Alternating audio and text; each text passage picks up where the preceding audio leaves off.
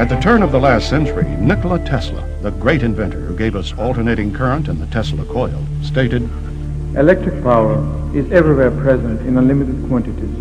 It can drive the world's machinery without the need of coal, oil, gas, or any other fuel. This new power for the driving of the world's machinery will be derived from the energy which operates the universe, the cosmic energy."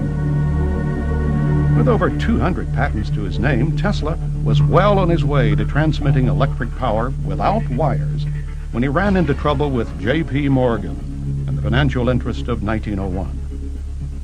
His ambitious Wardenclyffe project to magnify and transmit power to ships at sea and eventually to provide free electricity for the whole world was scuttled by Morgan, leaving Tesla penniless and disillusioned.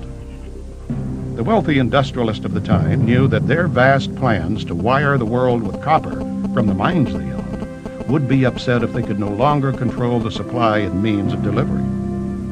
Tesla's beliefs about developing technology in harmony with nature conflicted with the prevailing American attitude at the time that mankind was put on earth to subdue and dominate nature.